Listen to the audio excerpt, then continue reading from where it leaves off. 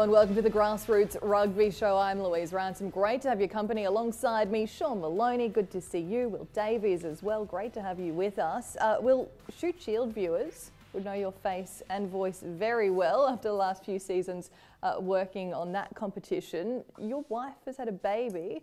It's kept you pretty busy. Yeah, absolutely right. I'll take that in terms of the familiarity. But yeah, look, great to be back involved on some level too. But yeah, very lucky, happy and healthy. Born the day after the grand final last year, so behaved himself. We were on red alert throughout that period. So I made a joke before the grand final at the Ken Catchpole Medal Awards that if he was born before the grand final, he was going to have to be named after the team that won the flag. So didn't, and he's not called Student. Imagine if your son, imagine if it went the other way and your son, but your son's just named Rat. Yeah, exactly. I mean, imagine having a rat boy running around the Davies household. Disaster. Woodies was a concern as well. Woodies would have been the drama. But anyway. Rat would have been worse. Yeah.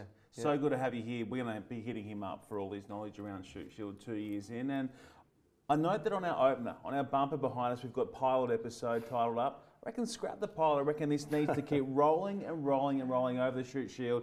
This is the first time ever, Lou, we've been lucky enough to bring together the best of the Shute Shield in a highlight show. Yeah, but this is different. This is more extensive. This is like, we're going on a deep dive on Shute Shield. We've got Colts, we've got Subbies, the whole box and ice. What else have you got lined up for us? We've got plenty lined up. But Sean, what's your club rugby story? Tell me for those watching on that don't know. I embarrassed my way around each of Sydney's Shute Shield clubs quite adequately. Had a bit of time in Subbies. That was fun. Play with the mighty DY Lions, and obviously Colts and all the bits and pieces as well. So very happy to be here. Can't wait to get stuck in over the next little bit. Okay, well, let's do it. Let's talk about the match of the round really in Shute Shield over the weekend. It was between Randwick and the Rats, and Randwick are just too good in this game. So much to play out. Yeah, really good win, and 2 rounds in against Warringah, who've been one of the forces of the past couple of years. Josh Holmes, as you expect, with his leadership and experience, just firing early.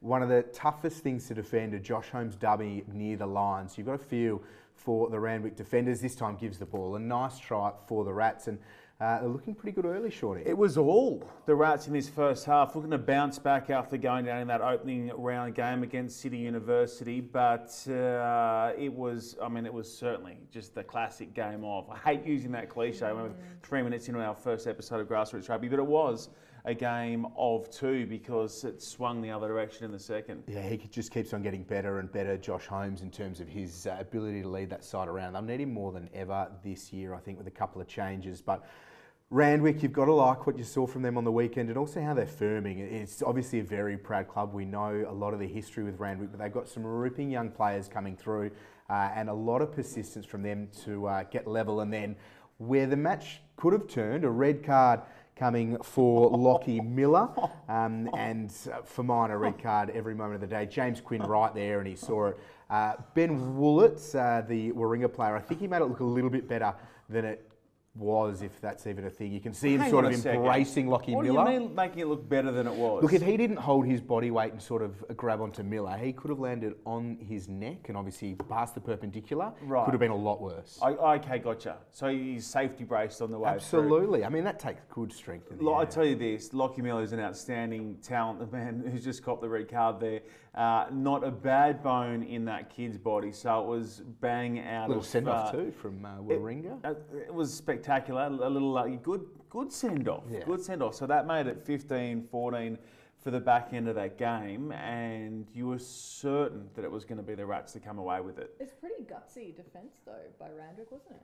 Yeah, really good defence. They've got some great young forwards, and we're seeing plenty of them get stuck in here. Christian Poitevin, Nathan Den Hoyt, and also Tom Nolan. We're going with Nolan. It's got to be Nolan. Yep, I believe so. His dad came up and corrected, not corrected me, I don't need correcting, but told us which of the 2 it was. So if he's Nolan, I've butchered that one. So if you know the correct pronunciation, please do let us know. But gutsy stuff, as you say, from Randwick, and able to hold Warringah out. How good far side there could you have? We've seen the lower graders and Colts. I mean, that's one of the other features of the Shute Shield this year is we've got that continuity of Colts in and around the grade teams as well. And they rev up. And when they rev up, first grade teams normally respond. We saw that week 1 up at Rat Park when the uni lower graders and Colts were really tearing in, and it really got them up that next level. So massive defence, but they did have a chance late, the Rats, through Harley Atwater, Will. Yeah, not ideal for Rats fans, this. But again, Randwick defence, a huge piece of contact from Nolan on Harley Atwater, and just sticking to it. He looked through for all money. Warringah potentially taking the lead, but Randwick at home, and as you say, you get a vocal crowd. Ball just dislodged. 9 maybe times up, out of yeah, 10. Atwater's eyes light up. Harley Atwater is a tremendous player. 9 times out of 10, they're under the arches in that corner of the McDonald's. You know what I'm talking Golden about? Arcs. The golden arcs in that little corner, and just couldn't hang on, and that ended up being the match-defining try saver. Really well-known name, Christian Poitevin. Poitevin being the well-known name, of course, in rugby circles. He played a part late in this one. Yeah, ripping young prospect, and been huge raps on him coming through, not just because of the bloodlines, but also his leadership with Colts a couple of years ago. I think 2018 led them to the premiership, and been a great talisman for a lot of these younger players coming through. So Randwick fans early on will be up and about. Are they calling him young Poito? Like Poito? Sure. Poito. They must be. Does he play similar to the old man in terms of his on ball and just aggressive, go get him at every turn attitude? Tough young player, Yeah, and right. there are a few of them as well through that back row for Randwick. So you can see what it means to them. Big Early win. doors, 2 rounds in, a win. great win against the Wicks. one of the heavyweights the past couple of years, Warringah. Yeah, really great victory for Randwick. Let's talk to one of the head coaches, bring him into the show. Good friend of the show, Morgan Our only Tuanui. friend. You're our only friend, Morgan Tuanui. How does that feel? Welcome early on. Our first friend. Right. Gee, Morgan, how are tell you what, you're firstly? scraping the barrel. Well, you're scraping the barrel if I'm your only friend, that's for sure. And I think tell us about- it's not an auspicious start. It's not an auspicious start. The only thing you got right about that game was Tom Nolan's name, so that's something. Yes. So you've got some work to do. Nice one. Tell us about the weekend. A couple of injury updates for us with Horwitz and Hutchinson, I believe. Yeah, Dave Horwitz, who was excellent for us in round 1 against the Hunter, really controlled things for us. He had a head knock, so he'll definitely miss the round 3 clash out of Parramatta at Lidcombe Oval this week. Henry Hutchison, unfortunately, has got some somewhat significant damage to a hamstring, so he'll miss at least this week and a little bit into the future, I'd say. Hopefully he's a quick healer, because he's been very good for us playing both on the wing and at 13. And what we have found is having those 7s guys come in, they've just got wonderful core skills. They're still learning their positional stuff in the 15s because they don't play a lot of it. But they can catch and pass and tackle and compete at the ruck. And you can see that he was pretty shattered, and he's an important part of our playing group. On those 7s players, Morgan, how have you found the ability to harness a lot of that skill set at training? Have you seen much of a difference, and a lot of the other players embracing that attacking flair? And then how, on top of that, do you sort of plan for that in-game situations, especially given perhaps the experience level isn't there at 15s? I think the one thing you see at training, and even in these early stages in the first 2 rounds, is that when the game goes unstructured, when it's a bit fractured, counter-attack, turnover, they're very much comfortable in that situation. Obviously, they're really elite athletes at the moment, but also they're conditioned to, once line breaks are made or once defences are fractured, to really identify those things and finish it off, which fits really comfortably with the Randwick ethos, the way it always has been. So it's a pretty easy club for them to settle into. And what they've had this first 2 weeks of the competition is a tight 5 that's given them an opportunity as well. So it's been quite nice balance. It's only round 2. We've had 2 games at home, but there's some good signs there. We just had the image up there of one of my favourites from the HSBC 7 Series, Maurice Longbottom. Where are you running him? How do you look to utilise a guy who's not massive in stature but just has insane pace off the mark, and those skills that you touch on, I mean, they're sublime? Yeah, he's a good second grader, not a bad second grader at Randwick. He needs game time. He's played the least amount of 15s of anyone, I'd say, in the Shute Shield. So he played 80 minutes at halfback in second grade, then came off the bench. To add those things that everyone knows that he could, anyone who's seen him play, and he's seen him play 7s, can, when defences get a bit more tired, when the game becomes, fractured and there's some unstructured footy, he comes into his own. So he's learning the role of a 9. We'll probably use him in the back 3 as well at times. So at the moment, it's getting a body of work in second grade to get used to playing 15 and to learn the role of 9. And then also know that a really easy place for him to slot in is in the back 3, where on counter and kick return and chiming in the back lines and possibly attacking blind sides, he can do that pretty easily. Yeah, loving seeing a few of those guys back playing in the 15-man game. Let's talk about your opponents for next week, the two Blues. Talk me through the sort of approach you'll take into this one, Morgs. But this is a really good mental challenge, I think, for our guys in terms of preparation.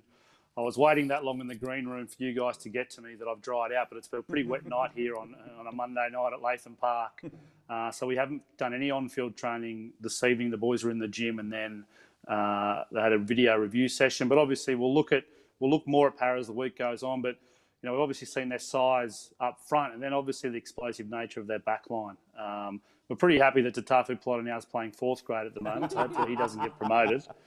Don't need to see him come up. Thanks very much. But we've all been out, whether it's at Granville or Death Valley or playing away wherever Parramatta play. We know that you have to start fast, first 20 minutes, and try and dominate that advantage line. If you let them get momentum, get their sails up, then it's a long afternoon at the office. So another really exciting challenge for our playing group to play some better rugby than last week. We didn't actually play very well in terms of our rugby, but there was courage and there was bravery under some adversity at the end, and we need to leapfrog off that. Okay, Morgan Tuanui, thanks so much for your time here on the Grassroots Rugby Show. Go well on the weekend. Thanks, guys. Always good to chat to Morgs. Guys, before we move on to some other clubs and games from the weekend, let's stick with Randwick for a little bit. Let's talk about their great day because they won every fixture bar one. Yeah, I mean, you don't want to get swept anywhere. And this was another win for Randwick, too good for the Rats in 2s in 2nd grade. She got spicy, Will Davies. I know you like it getting spicy. Yeah, absolutely. Always good to set the tone, I think, as well, in terms of, we know it's physically distanced at the moment, limited crowd. So for the crowd in attendance to get Maurice a bit. Longbottom, the Randwick number 9. I think he's already involved. You're going to get ripped back somewhere along here. In he goes. Look, Moz would struggle to knock the foam off a cappuccino from the local cafe. I don't know what he's getting involved in that for, but another big win there for Randwick in 2s. Good to see getting spicy. And then, look, we'll just jump straight into this. Colts at the weekend. It was a tough afternoon for Warringah on the Colts front. Randwick, a very good. Corey Hooper, the sole try scorer in the red headgear, here for Warringah. So, second row, gets a chance to go in, does it. That's later in the game. Previous to that, Will. Previous to that, Luke. He gets set up with a chance to take it 40, okay? He's off and he's just thinking, this is going to hit the socials, I'm going viral, but now for all the wrong reasons. Dives for the line, 3 out, and on the AstroTurf, you don't slide so good. Yeah, what's the undulation towards those goblins? Looks like he's in Gloucester chasing the wheel of double Gloucester cheese down the hill. But legs just go. You do not slide on the AstroTurf. There is a lesson there for young Corey, but well done on him getting the sole try in that heavy loss against Randwick on the weekend. No rush to get good up either. Good pace for a young log. And read it well too. Motoring. Yeah, good skills to pluck her out. Pluck her out. Anyway, that's your Randwick and Wicks. Randwick, Wicks and Rats wrapped. Yeah. Try getting that over. Yeah, very nice. I'll leave that one to you. Okay, let's move on to Gordon and 2 Blues. We spoke to Morgs about the 2 Blues, and they will be hungry after not scoring a single point against Gordon. But Gordon look really good this year, don't they, Will? They do look really good, and they've been building. They had a decent campaign last year, but as we seem to say every year, very competitive, and that top 6 sort of ends up being a top 10 in terms of sides jostling for it. But they've got some great leadership through the forward pack. Mahi Varlanu's in tremendous form. They've got some good outside backs as well. Go on. Tui Malili-Afano going well out on a wing. Got it. It'll be interesting with Gordon how they manage it. I reckon they've been building nicely. There's Mahi Varlanu, who spent a bit of time with Warringah, a bit of time with the Rebels, and under Darren Coleman with Gordon going very nicely. So a massive win against the 2 Blues, who obviously everyone hopes can perform at a slightly better clip. But we'll get to the ladder a bit later. Unfortunately for the teams from out west, they've been on the end of some pretty heavy defeats, but could be a pretty fun place to be on a Saturday afternoon and Saturday morning this year, Chatswood Oval. That's if you're a Stag fan. Or a just general Have you noticed the move away from Highlanders to Stags this year? They want to be known as the Stags more than the Highlanders. Stags. You a Stag man or a Highlander man? Don't mind. I like Stags. I'm a Stag Stags man. good, Yeah, I'll go with it. But some good pickups there for Darren Coleman. Harrison Goddard's in there alongside his brother. They're going along nicely. Brandon Quinn He can shift gears on the wing as well, and one of many of those Sevens players going back into Shute Shield, which is great for all of us. It is. Let's move to Wallara Oval. I was sidelined for this one on 7-2 as East's 36 over West's 10. East were always going to be winning this one. Started out really terribly for West Harbour. Rod Davies got concussed in just the first few minutes. Yeah, not great to see. And another feature of the competition, we talk about the Sevens players in tough circumstances, tough times. There's a silver lining for the Shute Shield and Club Rugby, seeing these international stars, a former Wallaby as well, Rod Davies. But East will be an interesting one this year for sure. They've potentially missed that depth in the front row the past couple of years. I know it's been something they've been focusing on. They've got some depth in that front row all of a sudden, so they've got some size, some good young players coming through, and some weapons in the back row as well. Sam Shire's nicely settled, and Jack Digby as well, and looking pretty solid. It's not the best performance, but a heavy win nonetheless. Yeah, that's it. They needed it after getting the loss or not getting the win in the first round. They Getting really first needed up. to get that. Good afternoon there. Oh, I mean, it was the TV match of the round. Good afternoon, Wallara. Great afternoon. It's a lovely oval. It's very nice. How to is be the at. grass looking? Grass was looking good as always. I don't think we never look good, back. Good, But Really it's nice surface. not quite real. But yeah, West were actually hoping for a bit of a wet track there, but the rain never really showed up. It showed up about 15 minutes to go before full time. So wasn't the game plan I think that they initially wanted to sort of get to. But let's move on now. Let's go to another result. Norths and Penrith, 53 points to 3. Norths absolutely destroying the Emus here. Emus' first game of the year, first game in quite a while, Sean. You know what? Take your time, Emus. Take your time and wait till you hit round 7 or 8. Maybe you've kept that continuity of squad. You're John Muggleton. You're out at Emu Park and you start looking to grab some scalps. I reckon it's an easy transition back into it. Take your time. Yeah, it's nice on paper certainly, but when you're on the back of these heavy losses, it's not going to be much fun fronting up in the cold and the wet at training. Norths are one of the heavyweights of the comp in the past little while certainly. Some question marks over Norths coming in potentially. They've lost a couple of players. But at the same time, they are going very nicely to start the campaign. A pretty softish draw for Northern Suburbs to start the first sort of 4 or 5 weeks. They've got a bye coming up as well. But you can't do much other than what they're doing in terms of the heavy wins and tries from all over the park too. Still star-studded Northern Suburbs. Yeah, so did the coach Zachby just last week in the Asian Isle at Woolworths. Had a bit of a catch-up out on the beaches. And spoke about all things Norths, and he's loving being in charge. This is a really up-and-out group. It's great stuff. Okay, let's move on to Sydney Uni and Manly. This one was a gritty game, gritty win in the end by Uni, 10 points to 6. Can keep this punchy. It was the lowest scoring Shute Shield game I can remember, maybe going back the last 10 years at least. I can't remember lowest scoring game. The headline from that matchup, Henry Clooney's Ross in his 50th game in the blue and gold hoops with the only try of the match, 10-6. Tell us about the backstory. I was shocked by this. Yeah, look, one of the good guys of the Shute Shield and Sydney Club Rugby and Sydney Sport as well. Great to see him back this season, but also last year. Early on at Sydney Uni, sliced his leg open with a try-saving tackle, caught the corner post and got pretty serious for him after that in hospital. They weren't sure if he was going to make it, in fact, and that's not overselling it. Then it was a case of whether he might lose the leg, but was back playing by the end of the season, had great success with Sydney Uni. So wonderful to see him performing so consistently for Sydney Uni and just running around doing what he does. Uni coach Michael Hodges just sitting back going, how easy is this? First grade, first year, 31 years of age, 2 games, 2 wins, no problem. Yeah, they lose a couple of players this year. Obviously, a few go over to Leicester, but with Robert Taylor, the head coach. But again, how strong do they look? Yeah, really strong. Eastwood looked pretty strong too against the team from the Hunter, the Wildfires. 46 points to 11 this one. Big win, Eastwood, just saying, hey, we're here, don't forget about us. We're going to be in contention later in the year as well. Yeah, strong lineup too. Ben Batcher really settled in now. Yeah, they're not short. They're not short at all. Shall we take a look at the ladders team? Let's do it. Let's get into the ladder through 2 rounds. And it looks a little something like this. We've got 4 teams who are, at the moment, unbeaten, untroubled. And they round out that top 4. And then you've got Manly and East clipping out the top 6, North and Gordon just separated by points differential. Through to the bottom 7, the chasing pack and Southos, they bagged maximum points in that first up win. And then you can see the remainder there running all the way to the bottom. And don't forget, we've got those 2 new teams returning. Well, they're not new teams, they're 2 teams returning in the form of the Emus and the Wildfires. Okay, so that's how it's looking at the moment. Let's see what we can look forward to over the weekend and check out the fixtures. Good one to start there, Warringah and East should be interesting. Also, the TV match of the round, Manly and Norths, that will be on 7-2. Make sure you catch it then. Sean Maloney and myself will be there watching on and calling that game. 2 Blues and Randwick, Penrith and Southern Districts as well. The Wildfires up against Sydney Uni. That'll be a tough outing, but they'll be better for it, you'd say. Eastwood and West Harbour, that one's quite an interesting match as well. So there is plenty to look forward to. You can see all the highlights after full time on Clutch as well. So make sure you check those out. You can stream second grade and Colts and Subbies and plenty of other things.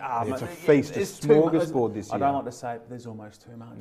Don't say Clutch it. TV have you everywhere. Don't say it. You could just sit there the whole weekend watching back to back games. Yep. So good. You know what we're going to do now, Sean? What are we doing? We're going to go around the grounds. Yes, we are. So this is our light-hearted sort of recap of what's played out across the suburban and Colts and grade grounds around Sydney across the weekend. And we'll kick it off at Chatswood Oval. Let's spin it back to Chatswood. And, well, how about this one? Will Davies, the inside skip ball finding Pavlakis. Yeah, big Mike Pavlakis. You love to see it, don't you? Certainly something that they've no doubt tried and practiced at training, and then a lovely line from Pavlakis. There's so much going on. Had a bit of work on the back of the jersey as well. He's wearing the double zeros. In he comes, a lovely pass as well, and had a bit of work to do. Yeah. A dummy to no one, back inside under the post. Lovely stuff. Love that. We love that. So good. Okay, what is happening in Colts, Sean? Take me there. 4 tries. We had a 4-try effort from North's winger Liam Dalibozek at the weekend up against Penrith, and no other player in the competition scored 4 tries on the weekend, so we highlight him. He's out of the Hunter. He's on his way up through New South Wales, Gem Blue and the like, and, well, some of them are pretty easy put downs. We've got to catch him and still get him across the strike wheel. Got to be in the position. Lovely positioning from the young man, out on his wing, just minding his own business, supporting, I'm sure, vocally too. 4 tries. It's a good day at the office. There he is again, done, right on the end of it. Yeah, well done, Liam. Great day out. Subbies in the Kent Will Cup. Tell me about this one. Right. Well, when I say Knox Old Boys up against colleagues, you know it's going to be a feisty to the wire encounter, and that's just what we got. Colleagues leading 10-3. Knox go in, make it 10-8. We're looking at David Stenning with a sweet shot on what appears to be some kind of a dusty road. Where's the grass going on at that field? What's happening, Will? In the middle of winter, there's not a speck of grass, but now a chance for Steno after full time to potentially whip through the match-winning penalty. You guys got him in or out? These are the sorts of things you wake up dreaming about on a Saturday morning, Big game, big crowd on hand for colleagues. Snap hook off the tee. It stays 10-10 full time between the heavyweights in Subbies, colleagues and Knox. Yeah, that wasn't overly close, no, was it's it? over the top to say it's almost a better story for him, but it's a bloody good story when you've got the vision to prove it. Okay. That's okay. There is a special guest coming up in this one, or a VIP, someone We're going just straight back to Oh, Chatswood Oval. Look at these 2 Blues flying along, up by 41 Chatswood Oval Saturday night, and the lights go out. Pretty hard when It's there's so good. when there are no lights. I reckon the Gordon assistant coach has just wandered over to the power box and gone yoink. So we've done enough. 41-0. The man running touch in that game, Will Davies, you know who it is. Tatafu Polita. Great to see. Yeah. I mean, this is what it's all about, isn't it? He's back with the 2 Blues, plays 4th grade, sticks around right until the death, carries the flag on the touchline. He's a legend. Exactly what you want. 4th grade. That's a big day at Chatswood Oval. I mean, I like to think that he had a chance to get over and sample some of the delights around Chatswood around lunchtime. Imagine that turning up Saturday morning, It's a big maybe day. a decent Friday afternoon, and Yeah. then there you are, It's a big day. packing down against Tatafu. Yeah. Taft's a legend.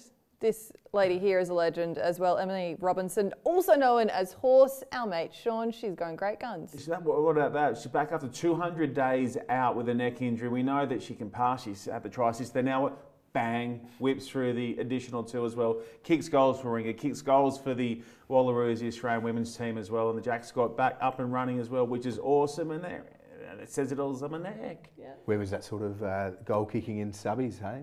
Yeah, Take note. true. You know what? Watch and learn.